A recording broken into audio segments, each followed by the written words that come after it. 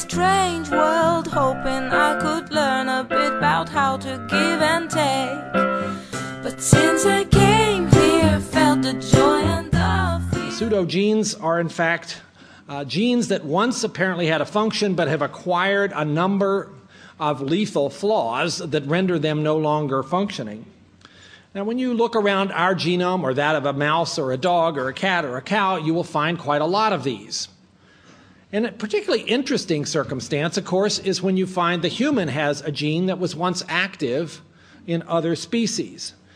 And here's a circumstance that is particularly interesting. If you look across human, chimp, and dog as three possible organisms whose sequence we have in front of us, and if you find the order of three genes as A, B, and C, you will often find that order is preserved in other organisms in the mammalian lineage. That in itself suggests a common ancestor, but doesn't prove it.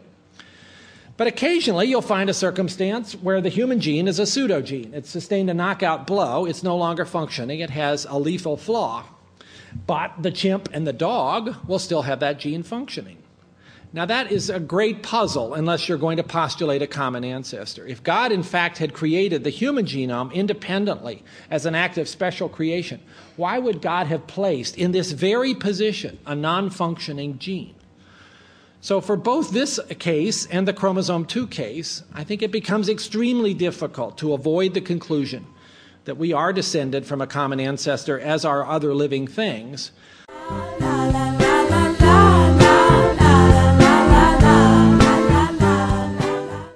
How milk does evolution good. Well, Rob, this story is about how mammals evolved and the role that milk played.